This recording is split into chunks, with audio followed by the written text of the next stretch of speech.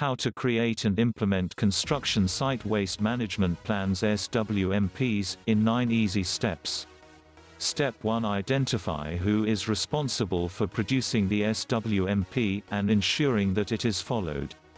Every SWMP should include details of the person who drafted it, the person in charge of the project, and, if one has been appointed, the contractor's identity. If there is more than one contractor, details of the principal contractor should be included.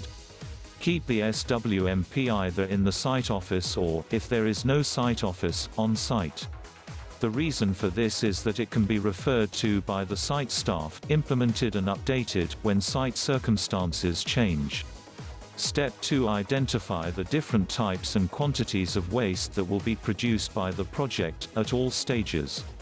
Step 3. Identify the waste management options, and note any changes in the design and materials specification, that seek to minimize this waste. Step 4. Consider how to reuse, recycle or recover the different wastes produced by the project.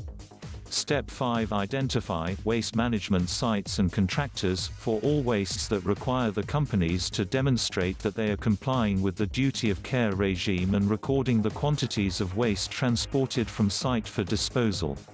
Step 6. Implement and carry out any necessary training of internal and external staff, to ensure that everyone understands the requirements of the SWMP.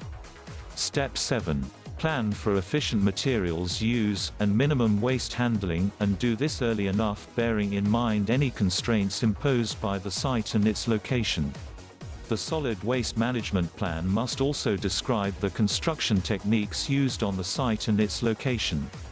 It should also describe the construction works proposed, including the location of the site and estimated value, and b. record decisions made before the SWMP was drafted, on the nature of the project, its design, construction method and the materials employed.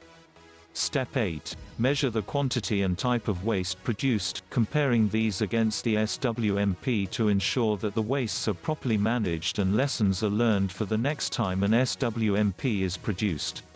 And, all this should be recorded on the datasheet. Every time waste is removed from the site, the SWMP must be updated with further information, including type of waste removed, and destination site. Also, record the identity of the waste management contractor removing the waste.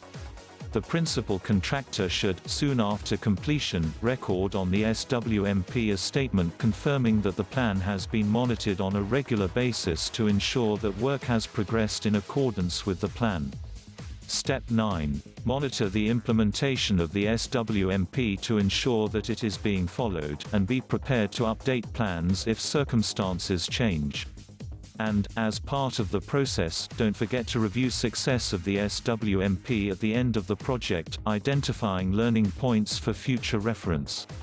These steps are not a legal requirement, but it makes sense to do them all. The results of using SWMPs for many contractors in the past have been profitable. Why not make this be profitable for you?